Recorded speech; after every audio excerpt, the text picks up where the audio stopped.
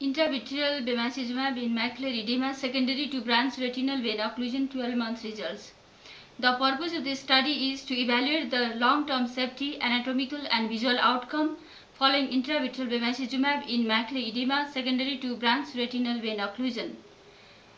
A prospective interventional case series study was conducted at Clinical Institute of Ophthalmology, Kathmandu, Nepal, among patients with macular edema due to branch retinal vein occlusion from June 2008 to October 2011.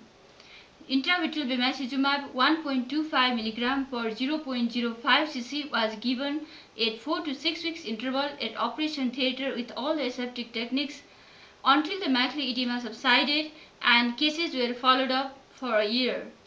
Complete ophthalmic evaluation and measurement of central retinal thickness by optical coherence tomography was done at baseline and follow-up visits. There were 63 eyes of 63 patients were included in the study. The mean age was 58.2 years with standard deviation 12.3. The central retinal thickness at baseline was 515 micron and significantly improved at each follow-up with a central retinal thickness of 233 micron at 12 months. The best corrected visual acuity at baseline was 0.82 and was significantly improved at each follow-up, improving to 0.4 at 12 months. And it was significantly improved with p-value less than 0.001. The best corrected visual acuity was better in 76% of the patients with a more than 3-line improvement in 55.5% of the eyes. The average number of intravitreal bevacizumab received was 3.1 and range was 1 to 6 injections.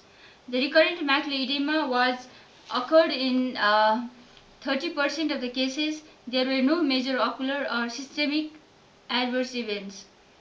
In conclusion, intravitreal bevacizumab appears to be a safe and effective drug for reducing macular edema and improving visual acuity secondary to branch retinal vein occlusion at 12 months follow-up at a tertiary referral eye hospital of Nepal. This is the optical coherence tomography of 52 years female with branch retinal vein occlusion showing marked macular edema at baseline. The central macular thickness was 560 micron and visual acuity was 660.